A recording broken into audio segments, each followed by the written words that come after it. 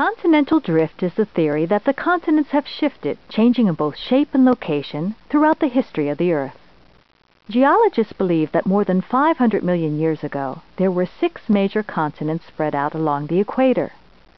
Over the next 100 million years, the continents drifted together, forming 2 huge supercontinents. They continued to move until about 225 million years ago, when they met and formed a single massive continent, Pangaea.